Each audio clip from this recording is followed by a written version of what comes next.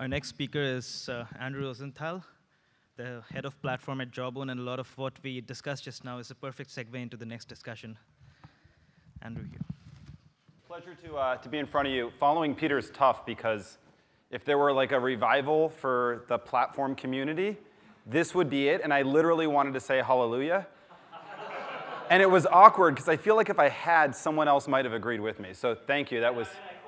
Yeah, well, but when you're talking to the Financial Times, they make you sound more intelligent because they write things in English, even if you said them in American English. Let me close this up. Great. We're just trying to get this up here so that you guys have something pretty to look at. I think we're good, hopefully. No? I'll get started while we're getting that set up. So I'm Andrew Rosenthal. I'm with Jawbone. We're based in San Francisco. I lived in Boston for 2 years, and I never once remember a day where it was this nice out and not humid. So it's awesome to be back. I work in wearable devices, is what most people think. I like to think I work in platform, and hopefully I'll be able to convince you at least part of the way. How many of you are wearing a wearable device of some sort? OK. How many of you have one that's visible? Anybody have one that's not visible? It's surprising. Let's see what we're doing here. I did a smaller company before Jawbone called Massive Health. We were just focused on tracking food. So when I came to Jawbone, my mindset was very much, how do we help people track things? But I ended up in a hardware company, which was very surprising to me, because anyone who's done hardware knows it's wildly different, everywhere from the types of people who are involved to the tenure at the company to the pace at which you change things. So the hard thing for me was showing up at a hardware company. The easier thing was focusing on the problem we have been trying to solve from the very beginning for people, which is how do we help them with their goals? If their goals are weight loss, recovering from surgery, knowing themselves, sleeping better, and I'll walk you through some of what we're doing. I can just hold the laptop up and show everybody. It worked earlier today, I promise. So I'm going to get started.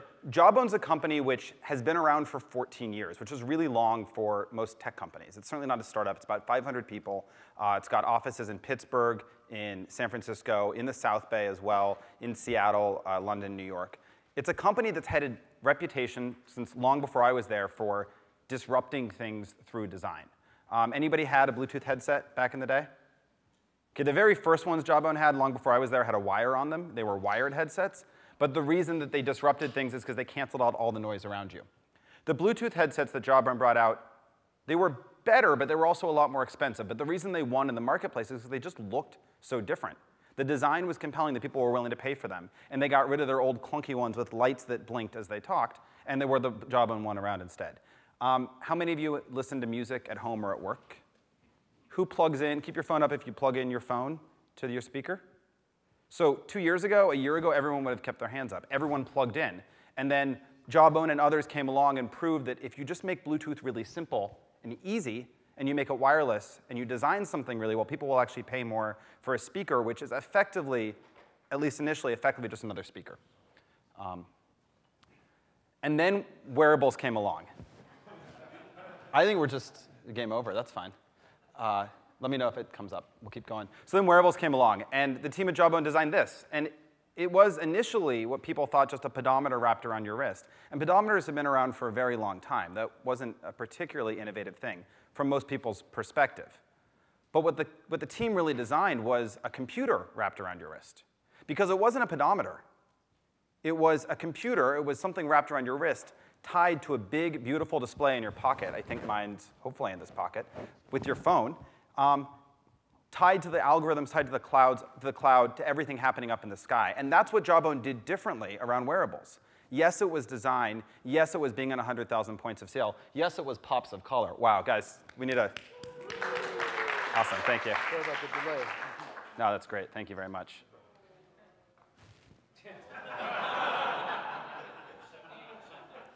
It's fine, we're good.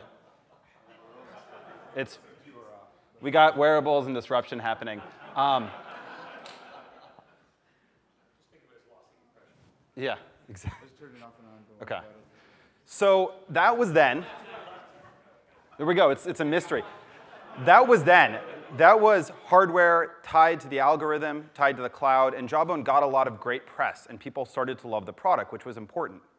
But what we've been fighting really hard to do is to make the case, this is fascinating to figure out how, is to make the case that it's not about hardware. And that's really weird for a company that's been doing the hardware business for 14 years to say, but it's not about hardware.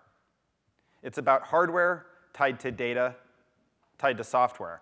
And that's a pretty high aspiration. There are companies that have made a lot of market cap, been worth a lot in market cap, that are great at hardware tied to software. And there are companies that are really, really good at data tied to some software. There are not companies out there at scale that are really good at hardware and data and software. So the aspirations are pretty high. But I want to walk you through how we're looking at platform, and it doesn't really have to do with wearables, unfortunately, if that's what you wanted to hear about. It has to do with experiences and with engagement. So the Jawbone system, you wear it, it helps you sleep better, move more. There we go, wow. It helps you know yourself. It answers questions that you've always wanted to know, like, what can I do tomorrow to be better than I am today?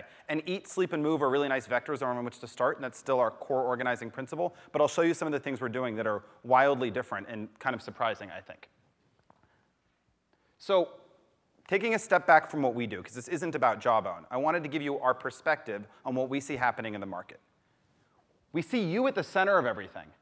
But around you, around that wearable, around that hardware, if it's hardware, or the app running on your phone, if that's what it is, we have the ability now with signals and with context to add identity and access, right? Theoretically, you could imagine that the thing on your wrist also lets you pay for something or swipe into a building. And also to add to that a sense of activities. And activities isn't just working out. Activities may be having walked across the river rather than waiting for the Uber. That's an activity, and that's the kind of thing that adds up into something meaningful.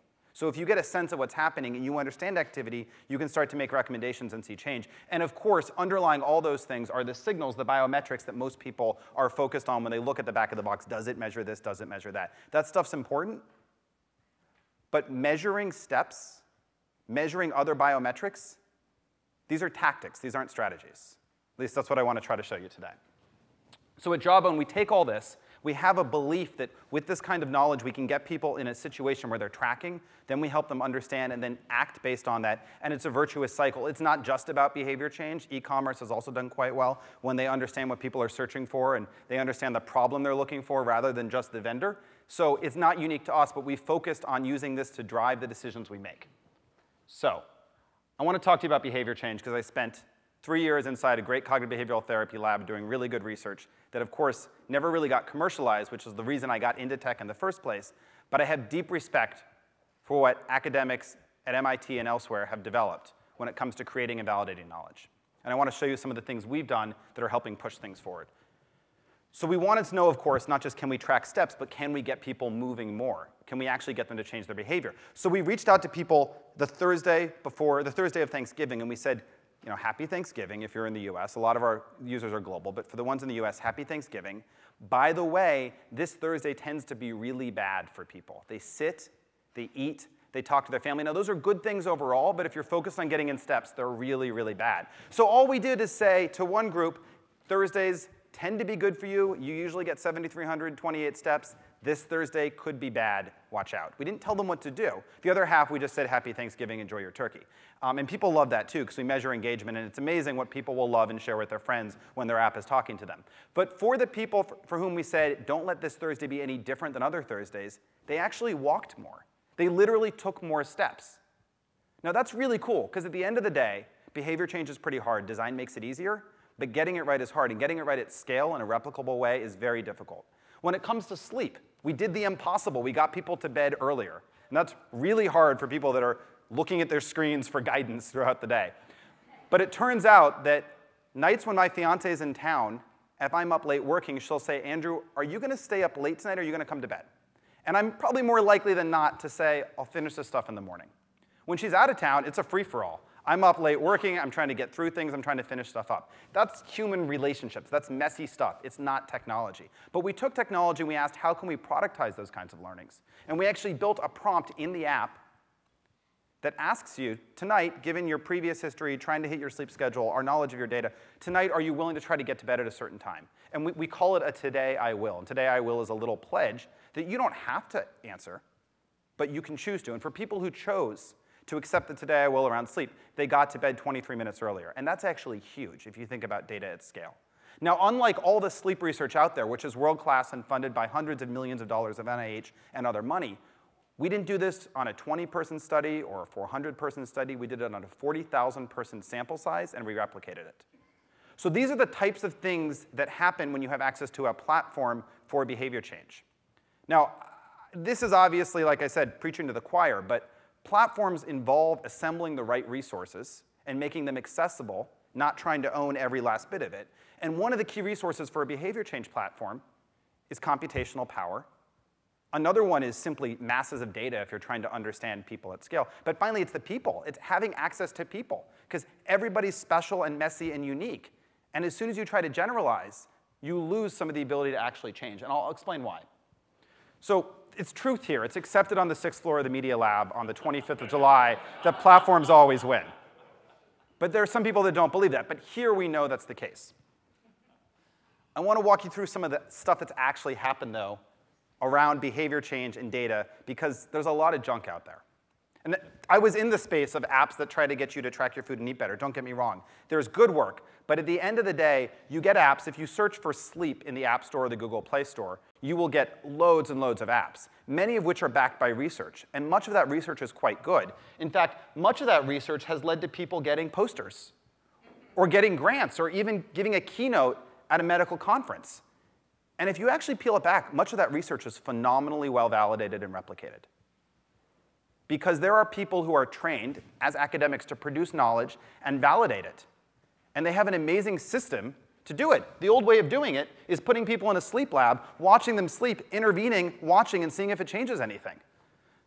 But if you're trying to help regular people out and about with their own issues sleep, monitoring somebody in a sleep lab for 3 nights at a cost of $6,000 is not generalizable.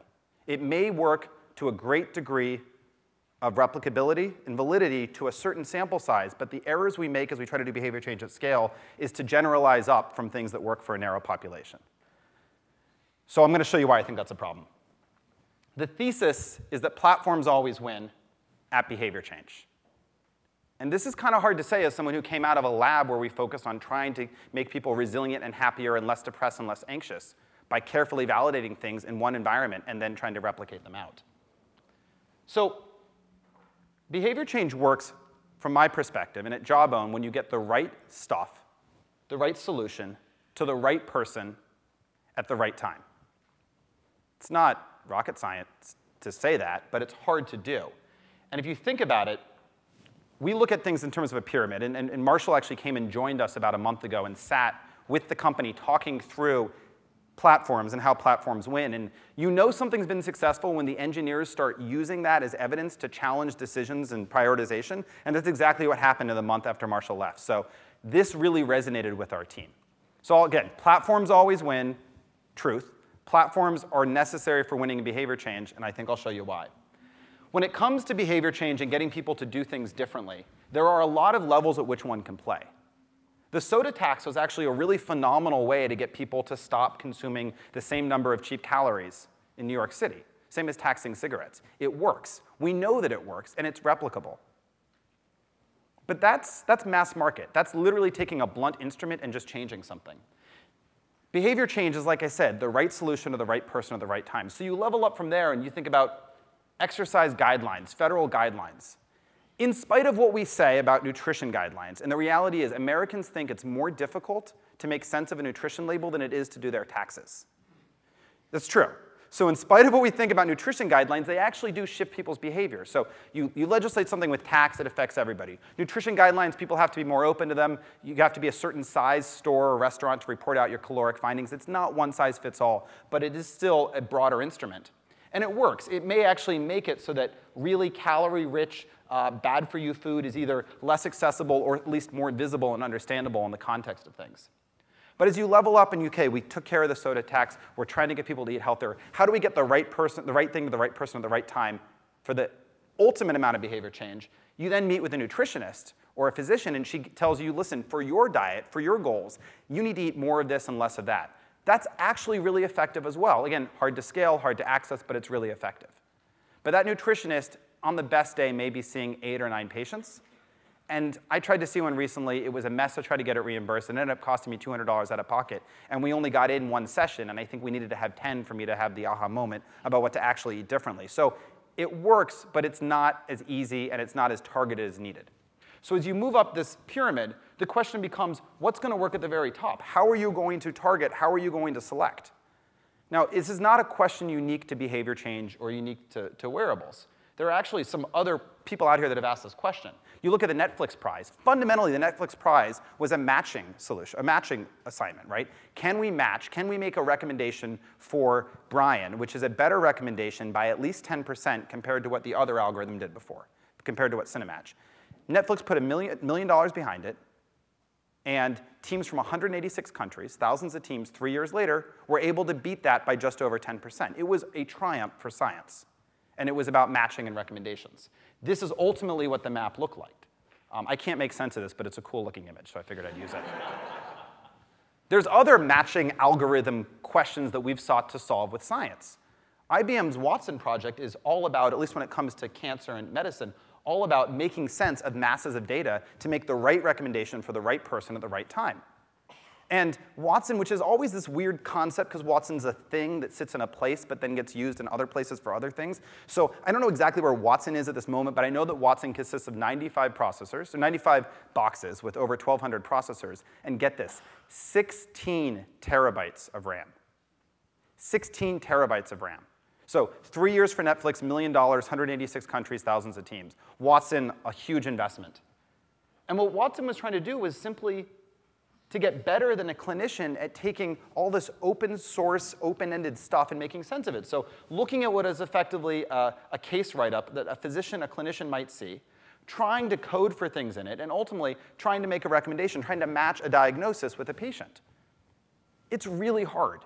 And if IBM, that has been doing this for years, if Netflix, which had put $1 million behind it, if it takes them an army of an open platform and an army of people working on things to do it, how can any one behavior change app actually be the right solution to reducing diabetes for the average person or for getting somebody moving from the couch to 5K? It's ludicrous to think that there's one solution, yet there are countless companies out there pitching here in Boston and up and down Sound Hill Road saying they have the solution for health problems. They've got the solution for behavior change. And I was one of them, and it's a far reach. So at Jawbone, what we did is we put together a platform. And thinking to the platform theory that we've been talking about all day, we assembled a bunch of resources. We made them frictionless in terms of how accessible are they. We kept a very, very high bar for quality, and I'll show you what I mean by that. And we let people run with them. I mean, yes, the Jawbone Up is a wonderful system that you buy out of the box. It measures your sleep. It measures your steps. It helps you understand yourself and live better. And it works out of the box. It's a beautifully integrated experience that we build most, or if not all of that. But at the same time, coexisting with this beautiful integration, it is an open platform on which people can do whatever they want. And the most interesting things happening on our platform that are driving change are not the usual things about sleep and steps that you might expect. And I want to show you some. So far, so good? Platforms, pyramids. Our belief is it's got to be open. There have to be a lot of different solutions to try to drive behavior change. Hallelujah. There we go. So the best thing about going toward the end of the day is everybody's already introduced these different companies, so there's no kind of context setting. Nest, obviously great. It's, someone talked about it being the hub, the future of the home. The Nest thermostat, which is one of the products out there now, can control your home, can understand when you're home alone or when there are a lot of people and change the temperature. Understand when you're away or when you're home and change the temperature. Connected to the Jawbone Up, it can now make sure that your temperature in your bedroom is the right temperature for sleep. And that sounds simple, but until the Up came along, sleep was unknowable.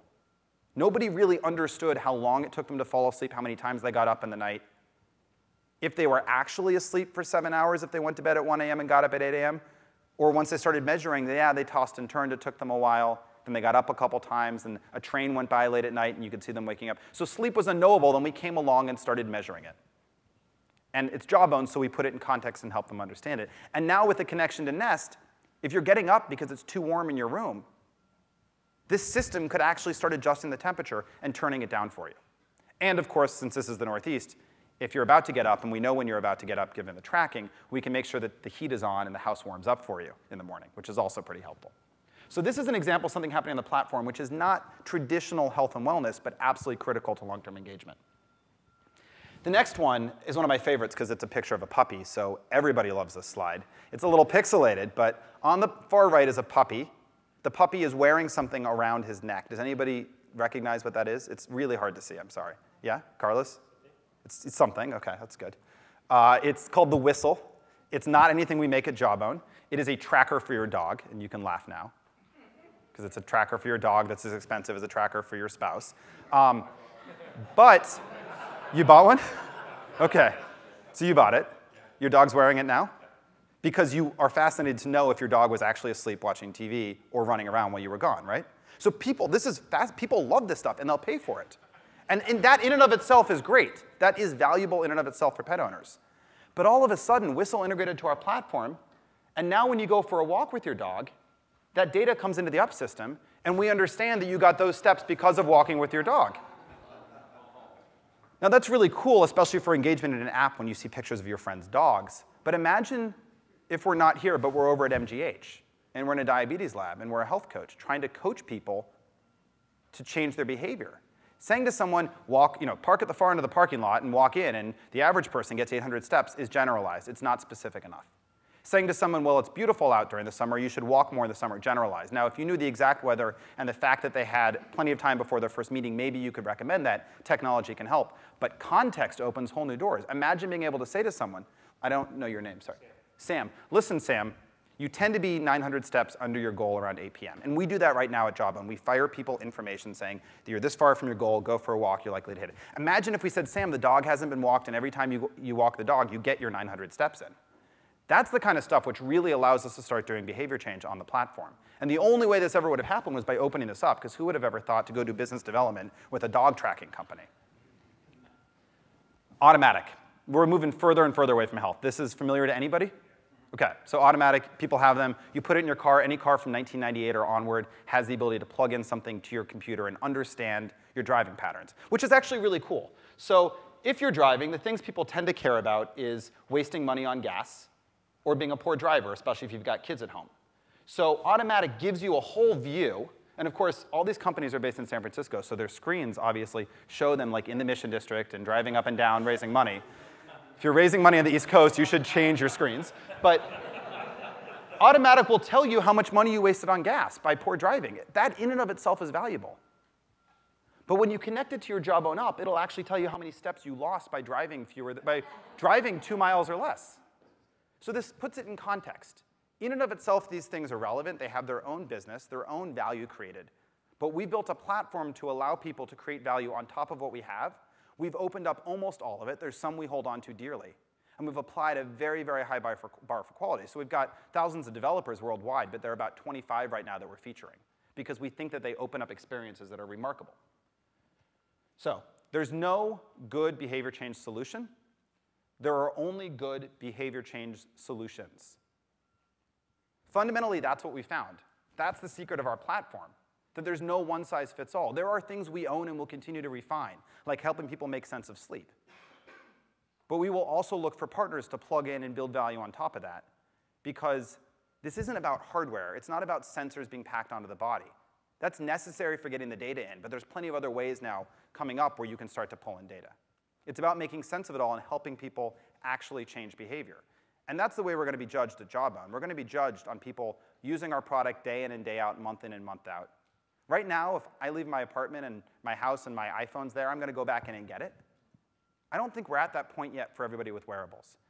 I don't think we're at that point yet for everybody with these behavior change solutions. But by becoming part of your everyday life, not just about data and about health, by having access or payments, by having information about your dog's health, by understanding your driving patterns, we become something which is truly integrated. We become a platform which truly fades into the background and helps people solve problems, as opposed to just a product on the wrist. So at Jawbone, we believe that health is what happens in between doctor visits, and the biggest impact we can make is helping people make sense of the 1,000 steps, the 1,000 little things that happen every day, because that's where we can make a real difference. So thank you, guys.